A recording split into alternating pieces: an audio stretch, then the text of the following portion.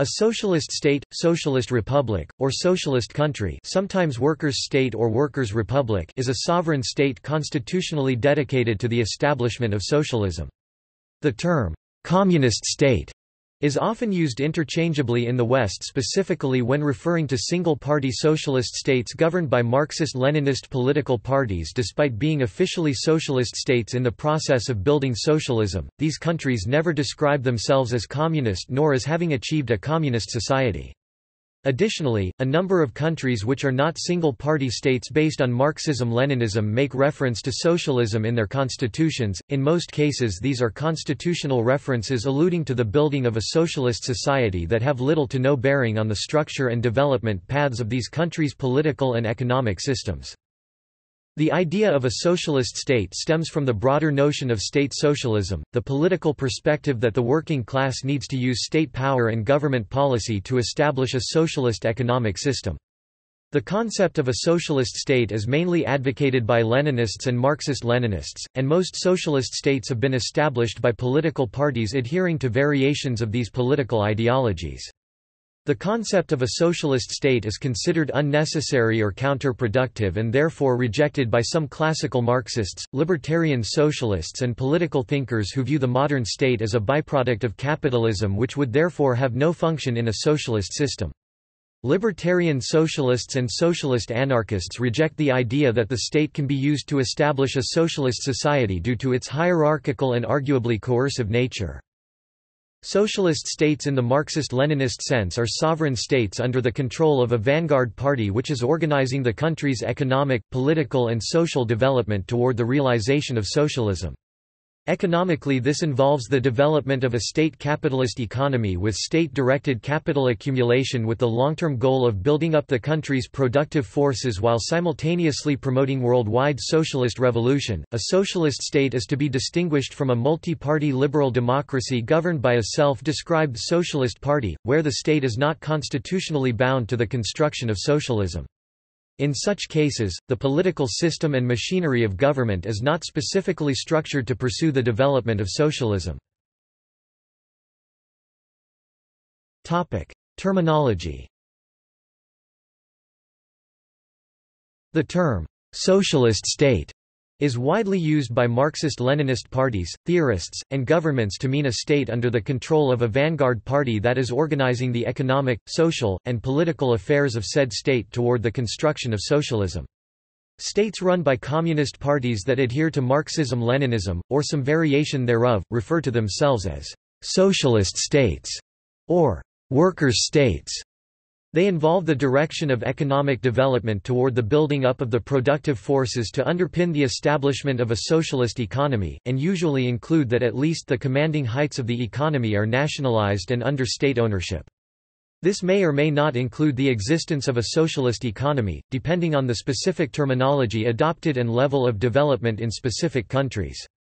For example, the Leninist definition of a socialist state is a state representing the interests of the working class which presides over a state capitalist economy structured upon state-directed accumulation of capital, with the goal of building up the country's productive forces and promoting worldwide socialist revolution, with the realization of a socialist economy as the long-term goal. Because all socialist states operated along Marxist-Leninist principles of governance, the term, Marxist-Leninist state, or Marxist-Leninist regime, is also used by scholars, particularly when focusing on the political systems of these countries. In the Western world, particularly in mass media, journalism and politics, these states and countries are often called communist states, though they do not use this term to refer to themselves.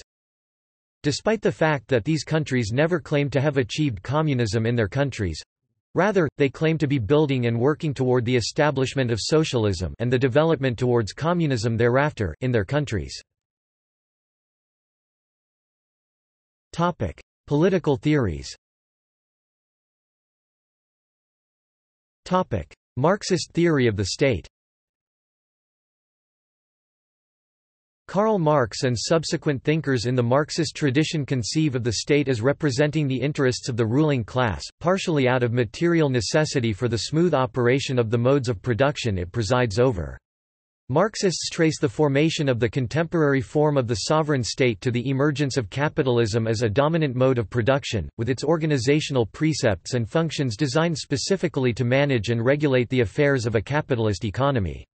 Because this involves governance and laws passed in the interest of the bourgeoisie as a whole, and because government officials either come from the bourgeoisie or are dependent upon their interests, Marx characterized the capitalist state as a dictatorship of the bourgeoisie.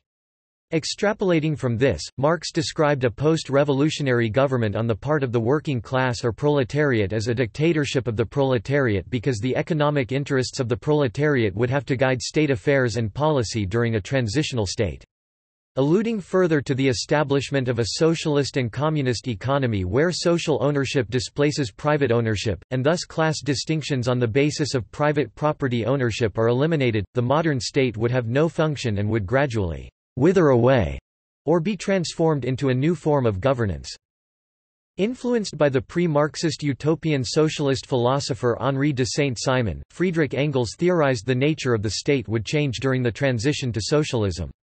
Both Saint-Simon and Engels described a transformation of the state from an entity primarily concerned with political rule over people via coercion and law creation to a scientific administration of things that would be concerned with directing processes of production in a socialist society, essentially ceasing to be a state. Although Marx never referred to a socialist state, he argued that the working class would have to take control of the state apparatus and machinery of government in order to transition out of capitalism and to socialism.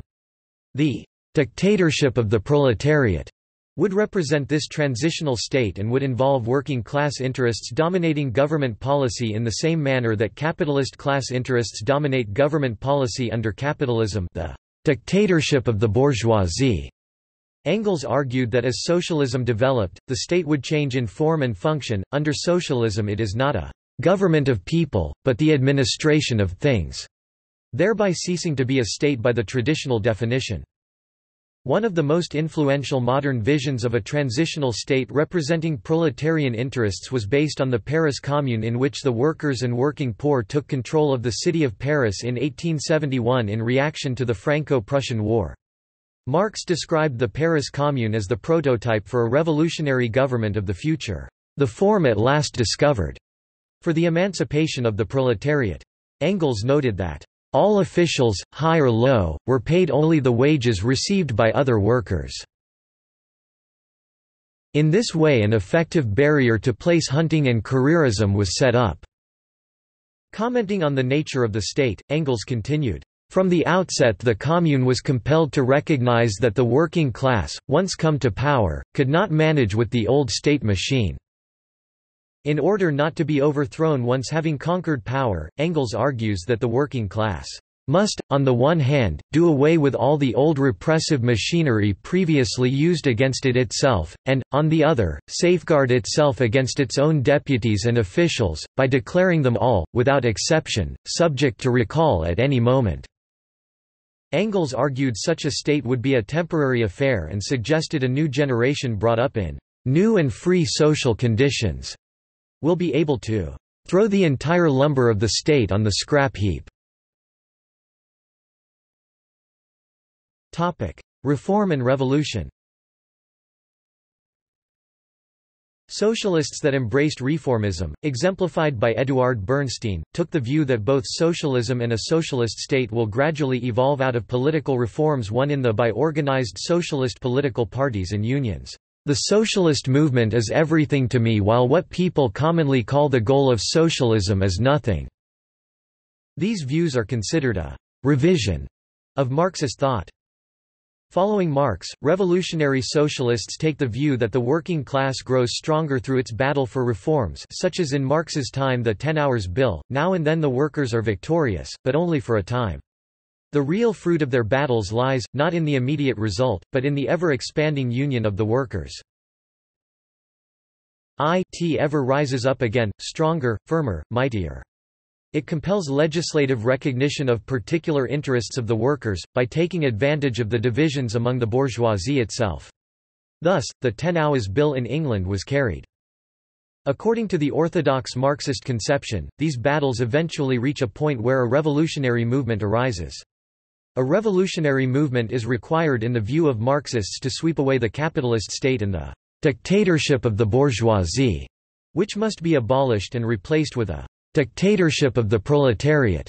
In order to being constructing a socialist society, in depicting the most general phases of the development of the proletariat, we traced the more or less veiled civil war, raging within existing society, up to the point where that war breaks out into open revolution, and where the violent overthrow of the bourgeoisie lays the foundation for the sway of the proletariat. In this view, only through revolution can a socialist state be established. Marxist-Leninism theory. Leninism. Whereas Karl Marx and Friedrich Engels and classical Marxist thinkers had little to say about the organization of the state in a socialist society, presuming the modern state to be specific to the capitalist mode of production, Vladimir Lenin pioneered the idea of a revolutionary state based on his theory of the Revolutionary Vanguard Party and organizational principles of democratic centralism. Adapted to the conditions of semi-feudal Russia, Lenin's concept of the dictatorship of the proletariat involved a revolutionary vanguard party acting as representatives of the proletariat and its interests. According to Lenin's April theses, the goal of the Revolution and Vanguard Party is not the introduction of socialism, which could only be established on a worldwide scale, but to bring production and the state under the control of the Soviets of Workers' Deputies. Following the October Revolution in Russia, the Bolsheviks consolidated their power and sought to control and direct the social and economic affairs of the state and broader Russian society in order to safeguard against counter-revolutionary insurrection, foreign invasion and to promote socialist consciousness among the Russian population while simultaneously promoting economic development. These ideas were adopted by Lenin in 1917 just prior to the October Revolution in Russia and published in The State and Revolution.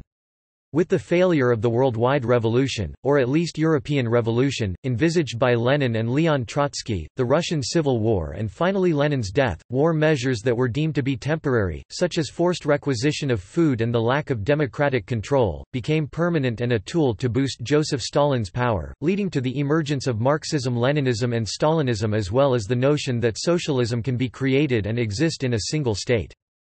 Lenin argued that as socialism is replaced by communism, the state would wither away, as strong centralized control progressively reduces as local communities gain more empowerment. As he put succinctly, "So long as the state exists there is no freedom. When there is freedom, there will be no state." Trotskyism. Following Joseph Stalin's consolidation of power in the Union of Soviet Socialist Republics and centralization of political power, Leon Trotsky condemned the Soviet government's policies for lacking widespread democratic participation on the part of the population and for suppressing workers' democratic participation in the management of the economy. Because these authoritarian political measures were inconsistent with the organizational precepts of socialism, Trotsky characterized the Soviet Union as a deformed workers' state that would not be able to effectively transition to socialism. Ostensibly socialist states where democracy is lacking, yet the economy is largely in the hands of the state, are termed by orthodox Trotskyist theories as workers' states, and not socialist states, using the terms degenerated or deformed workers' states at every level of economic and state administration while varying in the degree to which economic planning decisions are delegated to public officials and administrative specialists. Characteristics. The political systems of Marxist-Leninist states revolve around the central role of the party which holds ultimate authority. Internally the party practices a form of democracy called democratic centralism. History. The first sovereign state with «socialist» in its name was the Russian Socialist Federative Soviet Republic in 1918, which merged with the Ukrainian Soviet Socialist Republic, Byelorussian Soviet Socialist Republic, and Transcaucasian Soviet Federal Socialist Republic into a single federal union in 1922. The Union of Soviet Socialist Republics was the first state to proclaim itself a socialist state and proclaim its commitment to building a socialist economy in its 1936 constitution and a subsequent 1977 constitution. The Soviet Union was governed by the Communist Party of the Soviet Union as a single-party state, ostensibly with a democratic centralism organization, with Marxism-Leninism remaining its official guiding ideology until the Soviet Union's dissolution on December 26, 1991. During the 22nd Congress of the Communist Party of the Soviet Union in 1961, Nikita Khrushchev announced the completion of socialist construction and declared the optimistic goal of achieving communism in 20 years. The Eastern Bloc was a political and economic bloc of Soviet-aligned socialist states in Eastern and Central Europe which adhered to Marxism-Leninism, Soviet-style governance and a Soviet-style planned economy. The People's Republic of China was founded on September 24, 1949, and proclaims itself to be a «socialist state» in its 1982 Constitution of the People's Republic of China. The Democratic People's Republic of Korea, North Korea used to be a Marxist-Leninist state. In 1972, the country adopted a new constitution which changed the official state ideology to Juche, which is held to be a distinct Korean reinterpretation of the former ideology. Similarly, in the Lao People's Democratic Republic, direct references to communism are not included in its founding documents even though it gives direct power to the governing ruling party. The preamble to the Socialist Republic of Vietnam's constitution states that Vietnam only entered a transition stage between capitalism and socialism after the country was reunified under the Communist Party in 1976, and the 1992 Constitution of the Republic of Cuba states that the role of the Communist Party is to guide the common effort toward the goals and construction of socialism and the progress toward a communist society.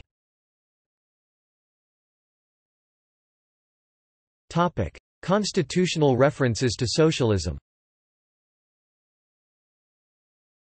A number of countries make reference to socialism in their constitutions that are not single-party states embracing Marxism-Leninism and planned economies. In most cases these are constitutional references to the building of a socialist society and political principles that have little to no bearing on the structure and guidance of these countries' machinery of government and economic system. The preamble to the 1976 Constitution of Portugal states that the Portuguese state has as one of its goals opening the way to socialist society. India, Algeria, Congo-Brazzaville and Sri Lanka have directly used the term socialist in their official constitution and name, respectively. Poland and Hungary directly denounce communism in their founding documents in reference to their past regimes. In these cases, the intended meaning of socialism can vary widely, and sometimes the constitutional references to socialism are left over from a previous period in the country's history. In the case of many Middle Eastern states, socialism was often used in reference to an Arab socialist, nationalist philosophy adopted by specific regimes, such as that of Gamal Abdel Nasser and that of the various Ba'ath parties. Examples of countries directly using the word socialist in their names include the Democratic Socialist Republic of Sri Lanka and the Socialist Republic of Vietnam, while a number of countries make references to socialism in their constitutions, but not in their names. These include India and Portugal. In the constitutions of Hungary, Poland and Croatia, direct condemnation is made to the respective, past socialist regimes. The autonomous region of Rojava, which operates under the principles of democratic confederalism, has been described as a socialist state. In addition, countries like Spain, France, Belarus, Colombia and Russia use the varied term, social state, leaving a more ambiguous meaning. Other uses. In the post-war period when nationalization of large industries was relatively widespread, it was not uncommon for commentators to describe some European countries as socialist states, seeking to move their countries toward a socialist economy. In 1956, for example, leading British Labour Party politician and author Anthony Crosland claimed that capitalism had been abolished in Britain, although others, such as Welshman Aneurin Bevan, Minister of Health in the first post-war Labour government, disputed the claim that Britain was a socialist state. For Crosland and others who supported his views, Britain was a socialist state. For Bevan, Britain had a socialist national health service which stood in opposition to the hedonism of Britain's capitalist society. He stated, "The National Health Service and the welfare state have come to be used as interchangeable terms, and in the mouths of some people as terms of reproach. Why this is so it is not difficult to understand, if you view everything from the angle of a strictly individualistic competitive society. A free health service is pure socialism and as such it is opposed to the hedonism of capitalist society." When the Socialist Party was in power in France in the post-war period, some commentators claimed that France was a socialist country, although as in the rest of Europe the laws of capitalism still operated fully and private enterprises dominated the economy. In the 1980s, the François Mitterrand government aimed to expand dirigism and scheduled to nationalize all banks, but this attempt faced opposition of the European Economic Community. The same is now applied to Nordic countries with the Nordic model. List of current socialist states. Marxist-Leninist. Non-Marxist-Leninist. Controversy with the term. A variety of non-state socialist positions, such as social anarchism, libertarian socialism and council communism, reject the concept of a socialist state altogether, believing that the modern state is a byproduct of capitalism and cannot be used for the establishment of a socialist system. They reason that a socialist state is antithetical to socialism and that socialism will emerge spontaneously from the grassroots level in an evolutionary manner, developing its own unique political and economic institutions for a highly organized stateless society. Anarcho-communists likewise reject the concept of a socialist state for being antithetical to socialism, but they believe that socialism—and thus communism—can only be established through revolution. Within the socialist movement, a number of criticisms are maintained towards the use of the term socialist states in relation to countries such as China and previously of Soviet Union and Eastern and Central European states before what some term the collapse of Stalinism in 1989. Democratic socialists, left communists, anarchists and some Trotskyists claim that the so-called socialist states, or people's states, actually presided over state capitalist economies and thus cannot be called socialist. Other Trotskyists, while agreeing that these states could not be described as socialist, deny that they were state capitalist. They support Trotsky's analysis of pre-Restoration Soviet Union as a workers' state that had degenerated into a monstrous bureaucratic dictatorship which rested on a largely nationalized industry run according to a plan of production, and claimed that the former Stalinist states of Central and Eastern Europe were deformed workers' states based on the same relations of production as the Soviet Union. Certain other countries simply use the self-defining term, social state, in their founding documents, which are open to interpretation.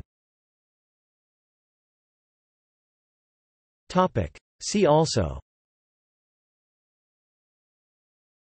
bureaucratic collectivism, capitalist state, communist state, democratic centralism, deformed workers' state, degenerated workers' state, dictatorship of the proletariat, legislatures in communist states, Leninism, list of socialist states, reformism, socialism in one country, Soviet Republic, Soviet-type economic planning, state capitalism, state socialism.